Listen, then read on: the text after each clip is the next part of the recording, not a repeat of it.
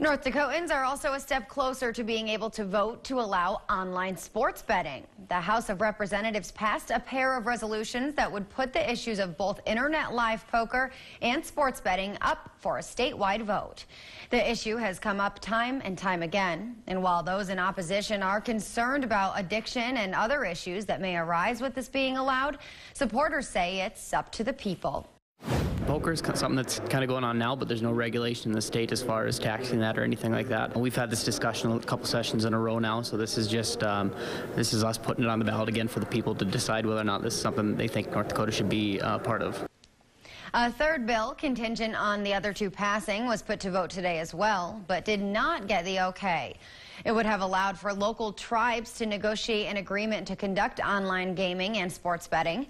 John Nelson, who introduced the bill, says this decision was surprising and somewhat frustrating.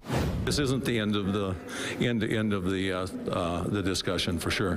Maybe we just didn't make the case that that this was important. You know, that important. There's always those in the legislature that don't want any expansion of gaming. You know, there's that focus, but the other bills passed, so it didn't appear like that was a deal breaker. House Resolutions 3012 and 3032 will go on to the Senate, then the governor's desk. After that, it would be up to the people of North Dakota to decide in the next statewide election.